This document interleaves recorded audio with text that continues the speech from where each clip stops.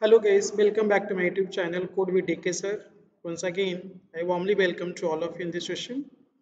So today's session we are going to discuss about the data models. Data model is a description of data in a database.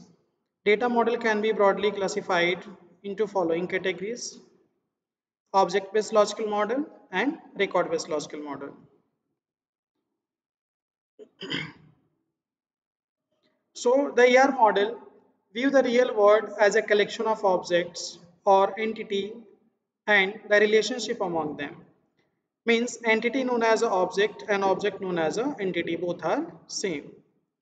So an entity can be is any place, object, person or activity about which the data is recorded.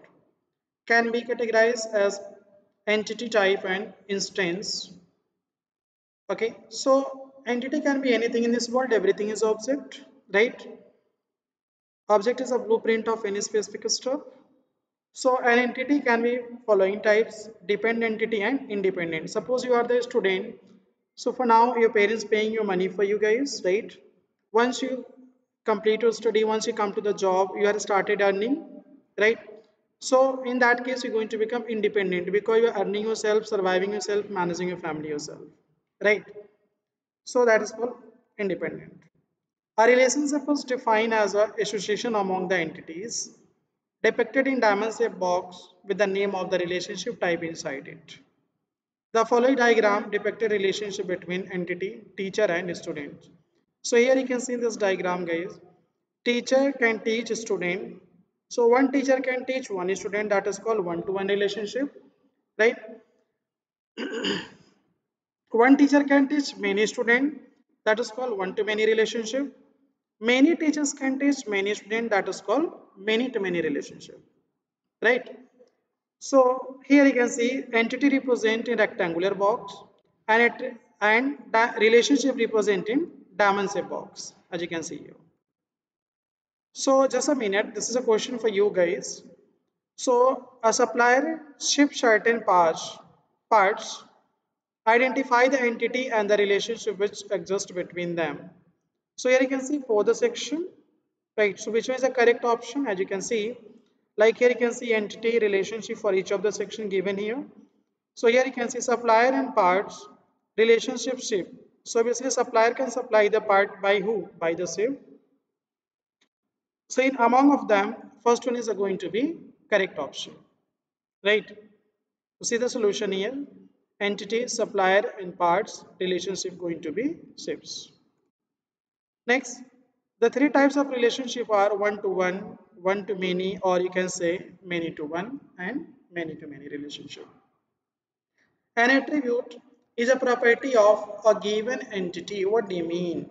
Like we have an entity, suppose a student, so student have a student ID, name, email, contact, gender, program, city, whatsoever, so on. Is depicted as a ellipsis label with the name of the properties. Ellipsis means circle, attribute always represent in circle. Let me demonstrate with the example. I just open the pen here and here I took an entity. Suppose I just took entity student. Regarding a student, we have information.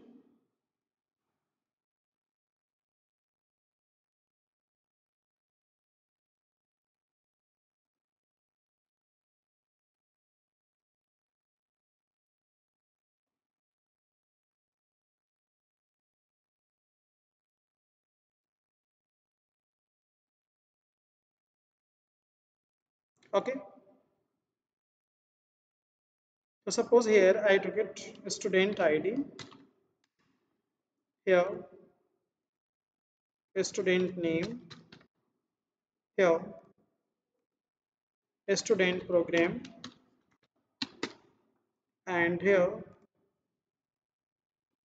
a student contact or email, whatever. So as you can see, there is one entity.